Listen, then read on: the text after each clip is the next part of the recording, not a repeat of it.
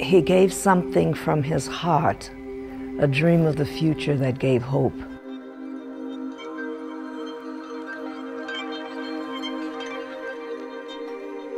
It said so many things to so many people about it's not always going to be this way, it will be better. That was your dad's gift. Yes, there's a relation to Gene Roddenberry. Gene was my father. It wasn't until after he passed away that I found out that Star Trek actually touched people. It was really just very inspiring.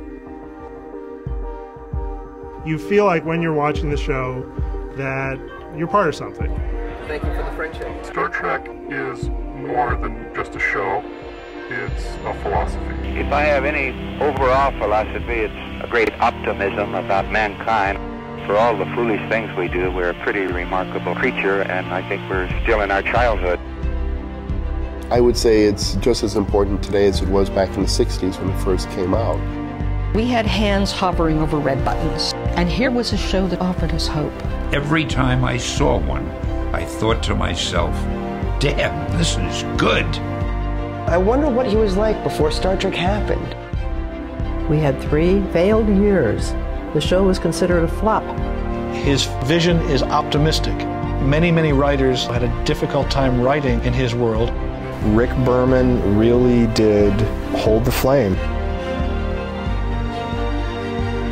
I don't think your dad could have had his dream realized by a studio in today's world. Tomorrow is the last day of filming for Star Trek Enterprise, and we're just going to go on. Is that your camera? They're kicking us off the lot. He would totally walked off the lot, boycotted Star Trek with me. I don't know if Star Trek will, but the Roddenberrys will always be here for you. I especially. I find it interesting, for sons to try to explore what their fathers have done. It's a quest someday I hope my own son goes on. And the fact that you weren't a massive Star Trek fan is a fascinating thing. And my guess is that you might have been, had your name not been Roddenberry.